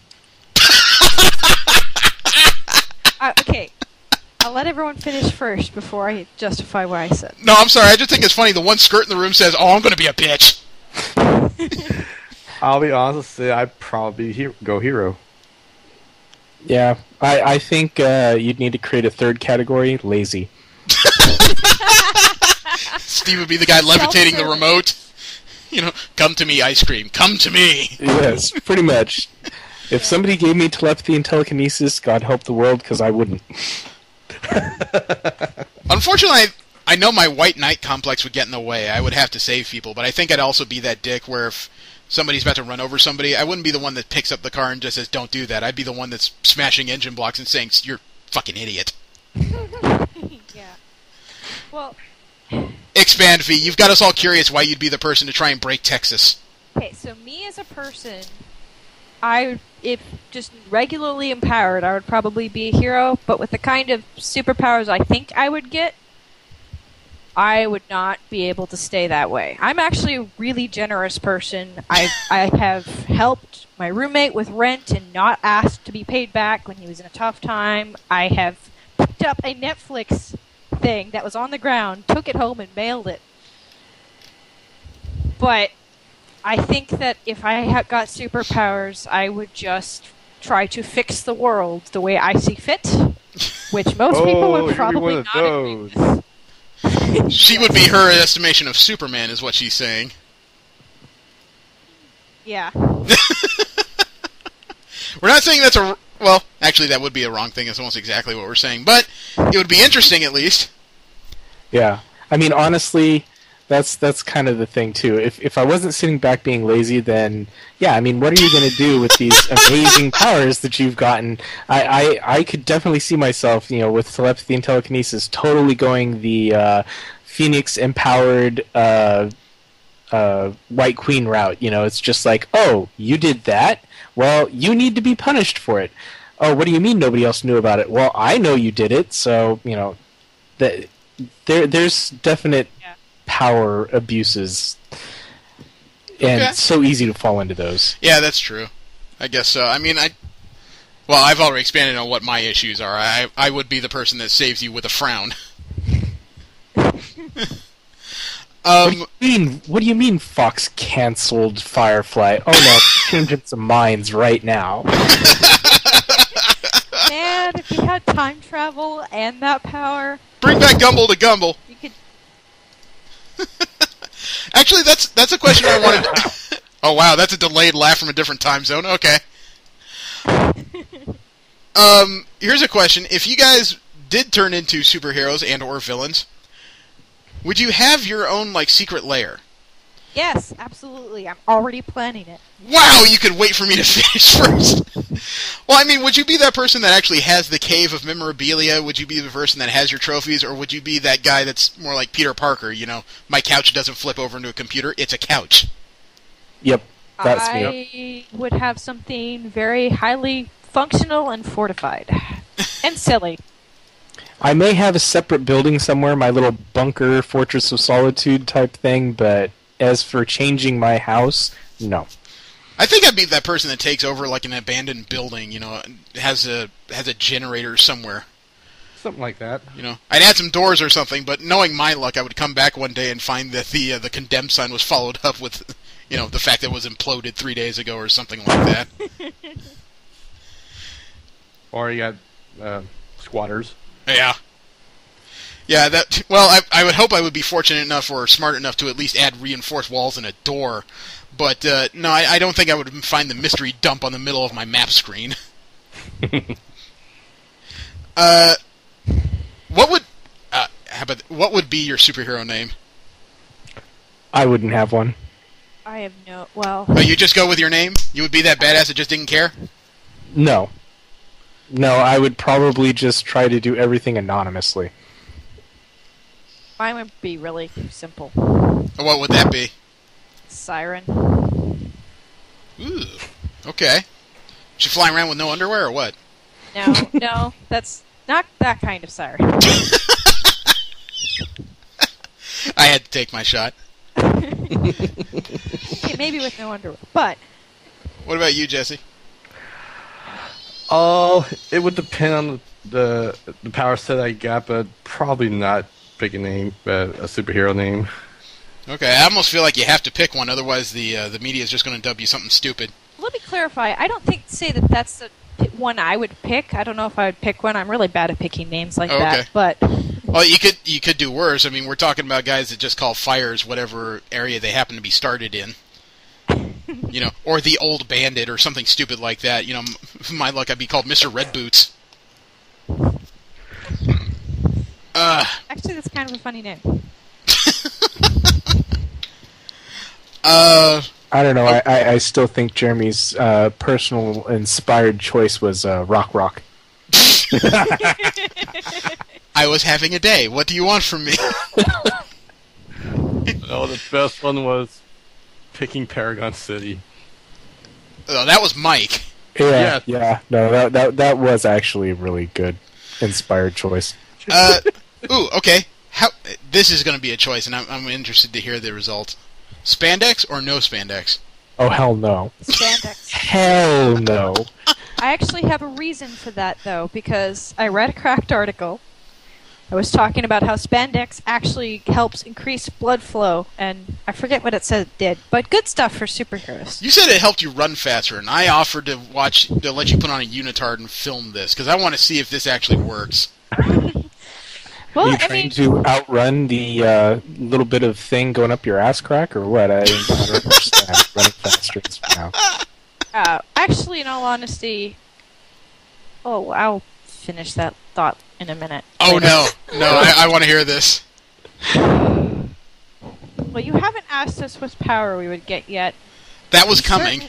Outfit that I think would go with the power that I think I would get, and it's not much of an outfit. So. Okay. Well, I admit I'm not a spandex person. I would probably be that person that puts on like a heavy leather jacket and a pair of decent gloves, denim and boots.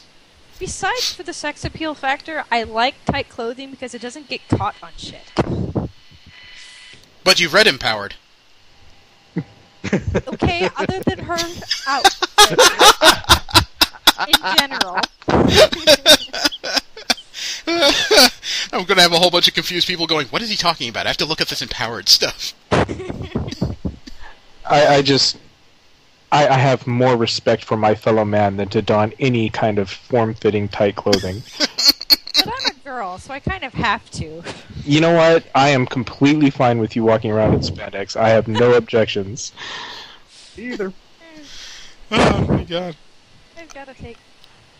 Okay, I guess that begs the question, and I'm gonna phrase this in a couple different ways. The first one is, if there was a device that had like an encyclopedia of comic book superheroes and villains, and you were allowed to pick the powers of one, which powers would you pick up? Do I have to go comic book? I suppose not, but it has to be a preset something. You can't just say, I'm going to be Wolverine crossed with Cyclops, and I'm going to just laser claw all of you. Peter Petrelli's power. From Heroes. Oh, okay, so you'd be a Sync or a Rogue. Yeah, but Rogue's power works slightly different and seems a little overpowered to me, so... Alright, that's an interesting choice. Jesse? I'll get back to you on this. Oh no, you're on the spot, dude. Well, I had to pick. And you do. Yeah, that's the thing, is I got like at least a dozen characters in my head right now. Well, it shouldn't be that hard then, you just gotta pick one. Roll a die. That's a very nerd answer, I like it. That's how I pick what game I'm going to play. V is the second coming of Two-Face. I think this boils down to this generic super strength, super durability.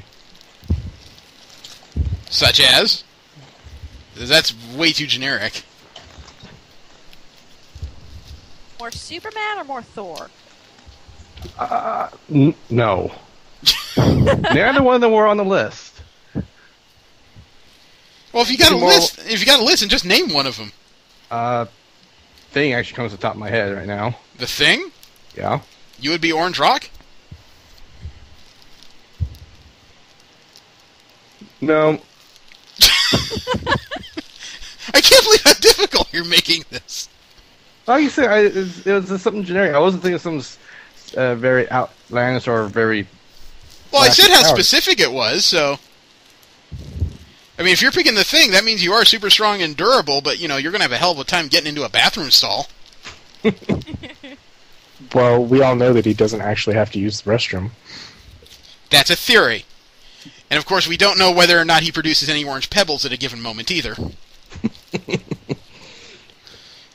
Steve, what about you?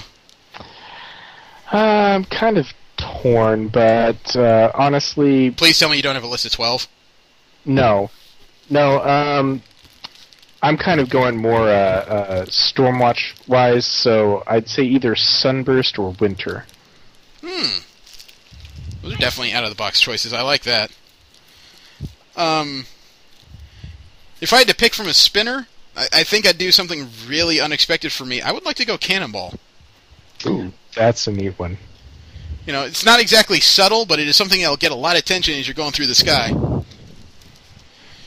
Not to mention being impervious, before you master your flight and you just kind of crash into things, well, it's to be expected. Yeah, but I think one of the things I couldn't do that character does is yell I'm invincible while I'm blasting.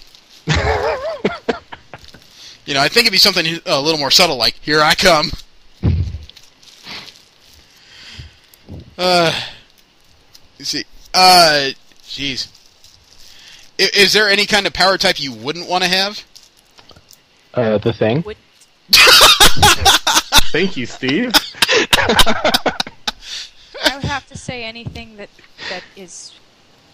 would physically deform me. I mean, just because vanity. I hate to say it. Yeah, I admit I would not want to be like a null or you know what? I wouldn't want to be frickin' Metamorpho. The only no way. physical The deformity Blob. I would accept is like Mystique. Mystique is okay. Nothing else is okay. What about you, Jesse? Who wouldn't you want to be? The Thing? Toad. Ooh. Ooh, no way. Galactus. Pink, not my color. Hey, he switched to purple. He knows where he's going. Okay. I don't think purple does it for me either. You know, actually, V, I could think of a second character that's a little deformed that I don't think you mind being in. That's Nightcrawler. Yeah, fair enough. I was just thinking that after I said Mystique. I was like, wait, there's another blue person. It's not ugly. I have to say, the female version of Nightcrawler, I actually think it was his daughter. Yeah, she was pretty hot. Nocturne, the daughter of Nightcrawler and the Scarlet Witch. That was an interesting idea. I wish I'd seen more of that character lately. Okay. Here's a magic question. If you could pick any power or combination of powers, which one would you use? Oh, God. Wow, okay. Did you have a nerdgasm or something? I would like super intelligence. Like super intelligence, not just regular high intelligence. And teleportation. The ability to teleport across a large distance, not just in a short range. So, like from here to California, for instance. You know, the scary thing is you just described one of the Avengers. Which one? Manifold. Oh. He can teleport across galaxies, but he doesn't do it by power necessarily. To him, it's a function of math. It's not the most expected idea, I know, and I'm sure a lot of people reading it don't understand that because he was explained in a previous series. But yeah, by mathematical constructs, he can get through the universe. It's just smart characters have always been my heroes, and if I could be super intelligent, like learn all the sciences and everything, I mean that would be amazing. That would be my dream come true. Man, I would be a pain in the ass with that. You're not doing that right. Well, how do you know? Trust me, you're not doing that right. Actually, now that I'm thinking about it, I'm thinking maybe I should have chosen Prototype from Ultra Force or whatever that. For the Malibu comics. I wouldn't pick anything from Malibu Comics. That stuff was a nightmare in itself. But what combination of powers would you pick, Jesse?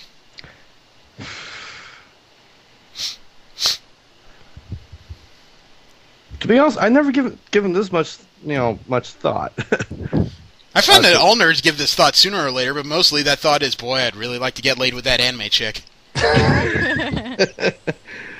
the thing is, I never thought. For me, I've always liked powered armor. So I've like, oh god. So you're talking like Iron Man?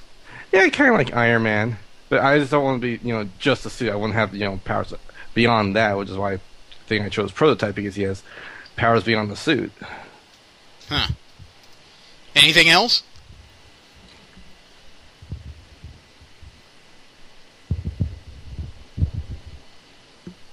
Get back to me. God, you gotta go to some improv classes or something. What about you, Steve? Well, okay. I kind of combined a bunch of superheroes together back when I was younger. So the Sunburst character, flight, energy projection, more powerful the angrier you got. Just because I think it's kind of an interesting concept having to hold your anger, and especially in combat. Mm-hmm. Tag, the ability to touch people and freeze them in place. So you're talking the Extreme Comics one, not the Hellion. Right. Okay. Some form of longevity. whether it be you can just don't age or something along those lines, but also, of course, healing factor and flight. Telekinesis and telepathy. Those would probably be my choices. Wow, so you don't want a Justice League, you do want to be Superman. Yeah. I've always been kind of a power gamer, so that kind of stretches over into the... Yeah, not me. I get to pick what I wanted to be. Yeah, might as well go for, a little bit of this, a little bit of that. See, I'm a bit more stripped down than that explanation, but I would have... If I could pick, I would probably have a couple things that would clash really badly, but to me would be absolutely vital. I would want the powers of Cannon from Stormwatch. The kinetic blast, field, and flight. Mm-hmm. But backing it up, I would like the brass armor.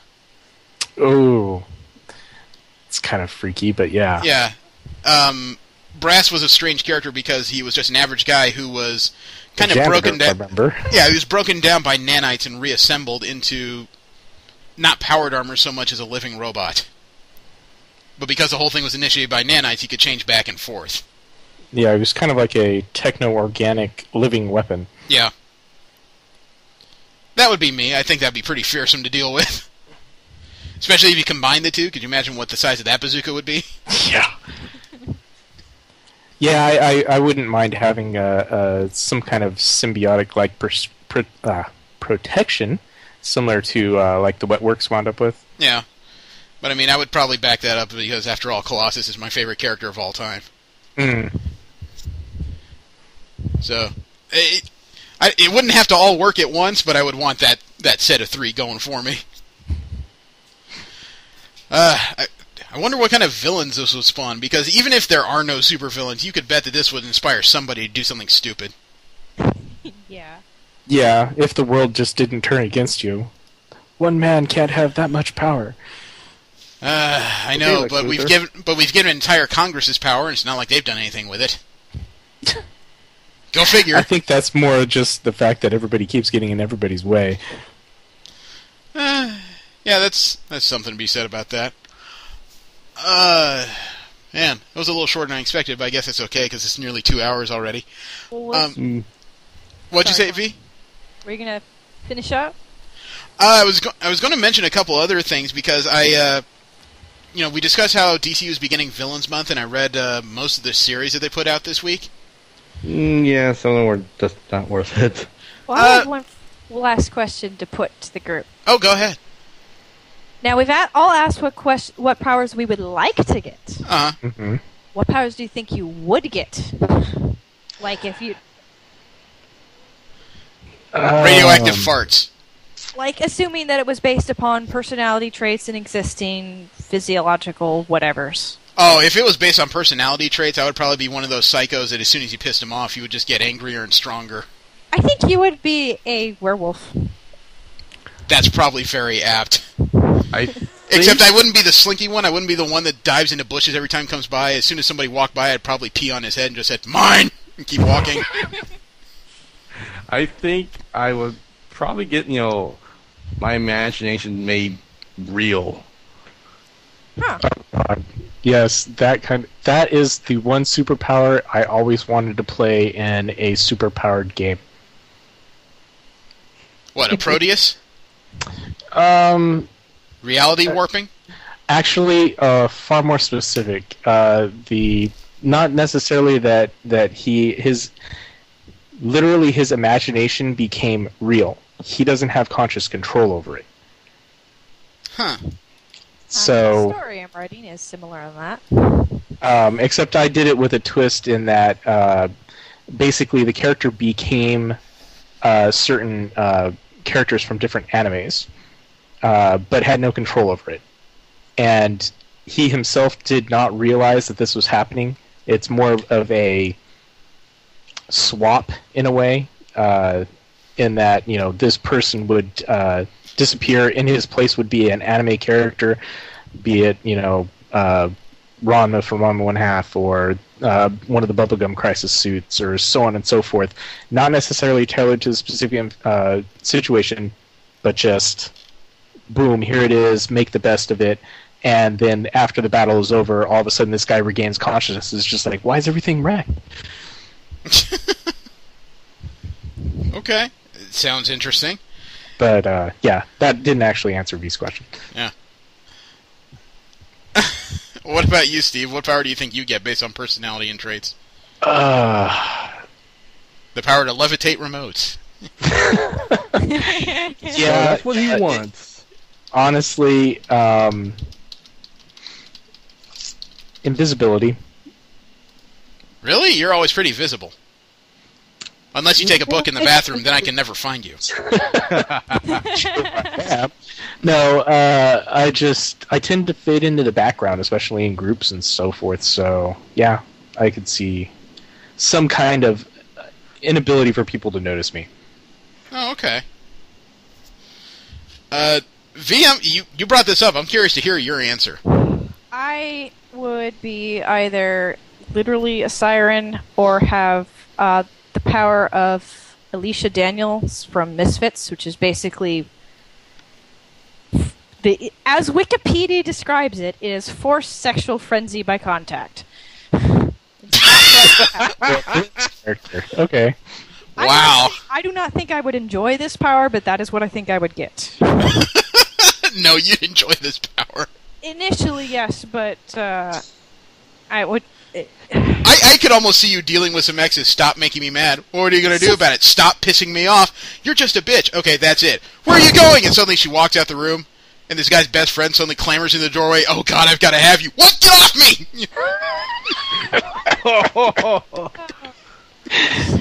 Yeah, it's just... I deal with the normal version of that, and I think if that was super powered, that would destroy me socially and therefore become villain. She would be known as Crotch Rot. Oh my god.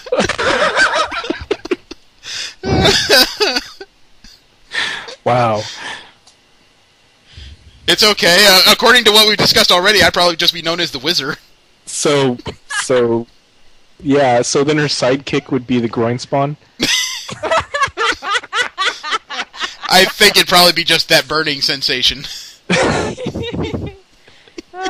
would have to be immune. Crotch Rot and her partner, the Clap. God. And crabs.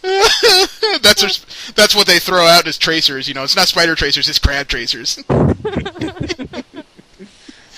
Oh, jeez. This is taking a turn. There he is.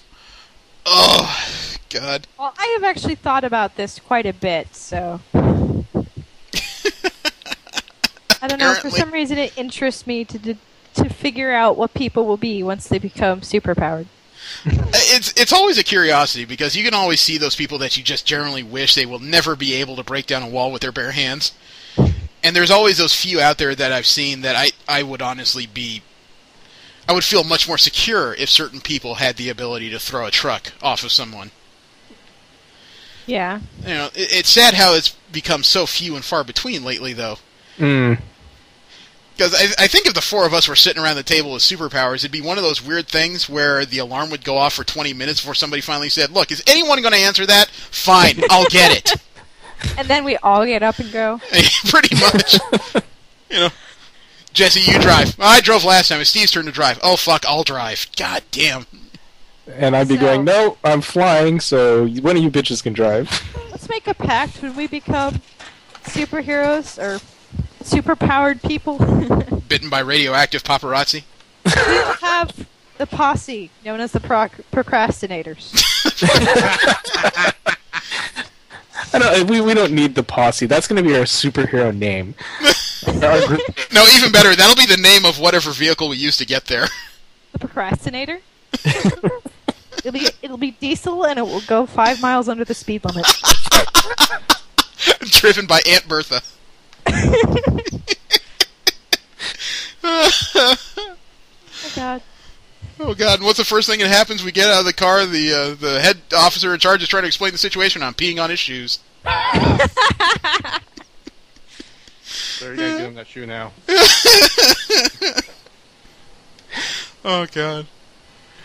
Alright, yeah, as I was saying before, I tried reading into Villains Month. I don't know how much of that I could recommend, because there is one major thing I've noticed, and I read about 7 of them. I know, a bit too many, Jeremy, but, you know, I did. Just about all of the DC heroes as they've been written in the New 52, not one of them seems to have come from a happy home yet. They've all come from some really effed up places, which is not necessarily to say that no one can, but when I've read about 5 different series of villains coming from broken homes, that's too common. For an editor to get so pissed off about Batwoman getting married, it is a little weird that nobody's paying attention to the other stuff going on. Yeah. You know, and there were some really interesting new ones that came out. Like but what? The Ventriloquist, did you read that one? Not yet. It was took over Batman and Robin. She's supposed to be a new Batgirl villain. It has nothing to do with the Scarface dummy. This woman has a weird power where she can control people by remote and force them to do what she wants. Ooh. Unwillingly. In other words, they're aware that their hand is about to point a gun to their face, but they can do nothing to stop it. She's one of those. Uh-huh. And she has this creepy fixation with her ventriloquist dummy, which she uses her powers to make move on its own, and it has drills popping out of its palms. So you'll watch it like crawl up somebody's legs, you know, mobilizing the whole time, then stab these palms into the eyes. It's really... Oh. I'm not going to spoil the whole issue, but this is really effed up. Wow. It's one of those... It's one of those almost perfect scenarios where I'm going, oh, I want to see more of this, and I can never read this again.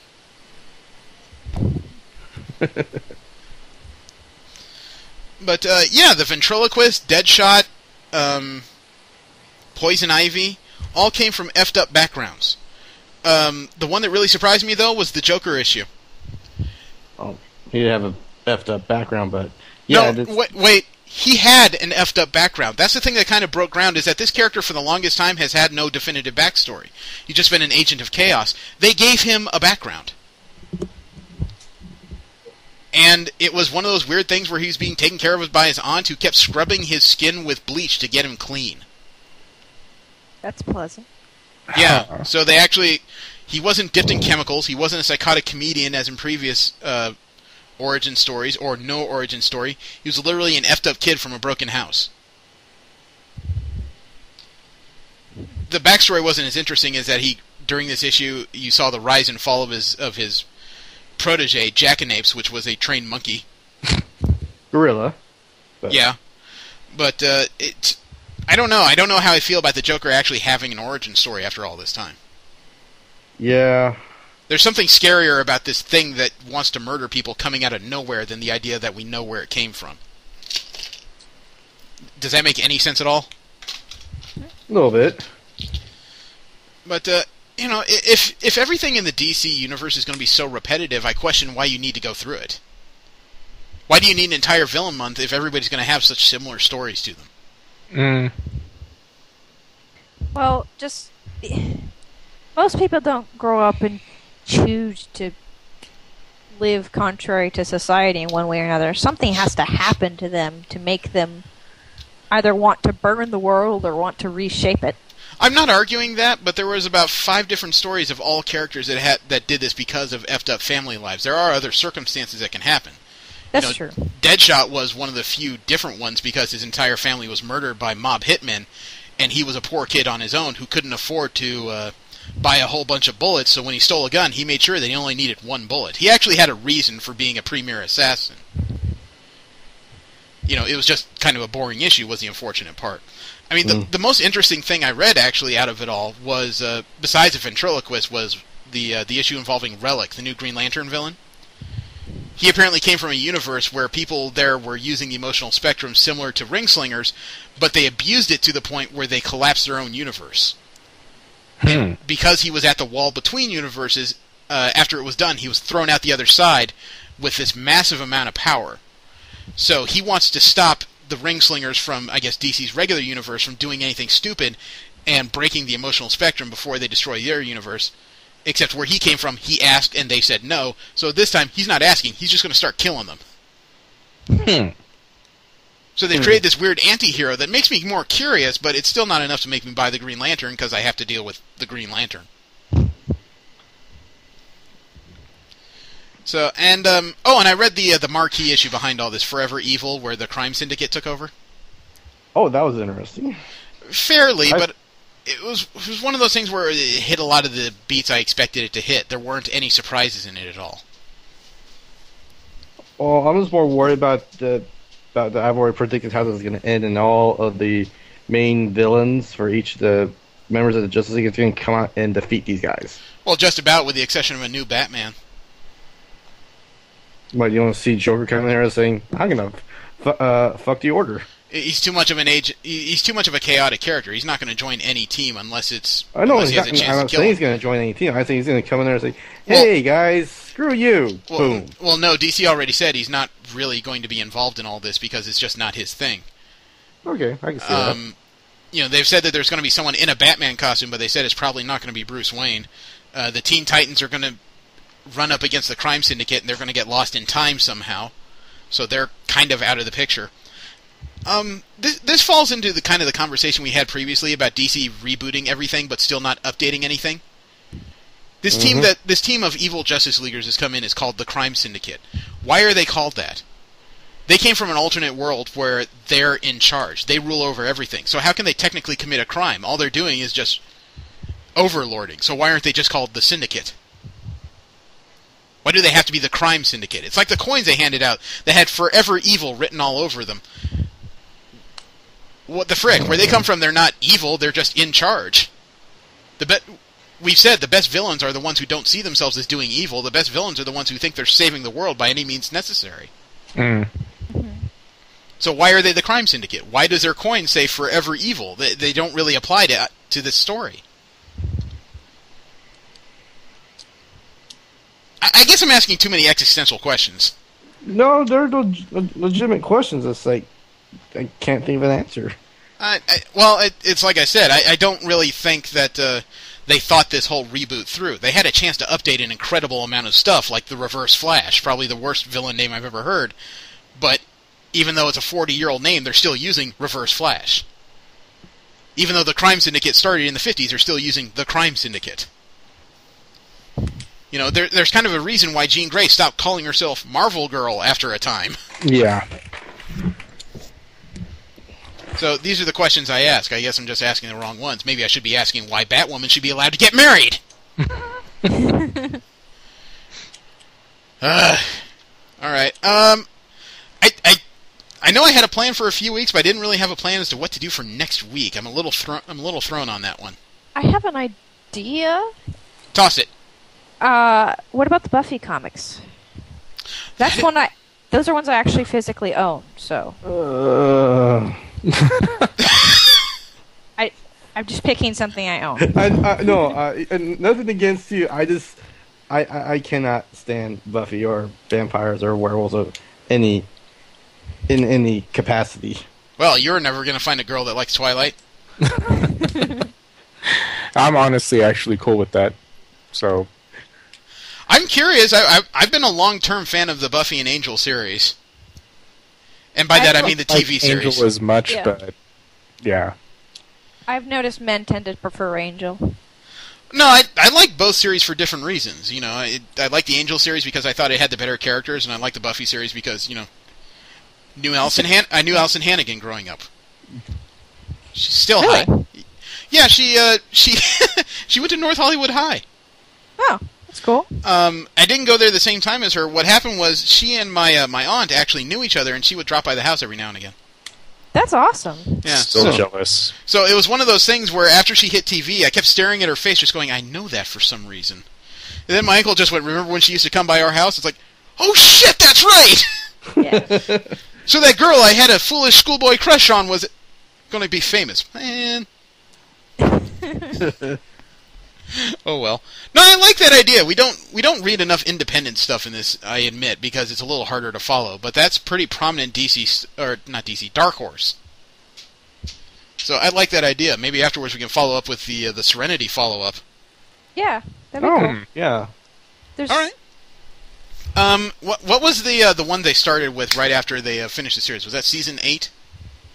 Yes. The one I'm staring at is labeled The Long Way Home. Okay, so how about we do the first, let's say 5 issues of Season 8. Okay. You know, that'll be enough where we get an idea of it, but it shouldn't be enough where we have to dig deep to get into the mythology, I would imagine. Okay? Yeah.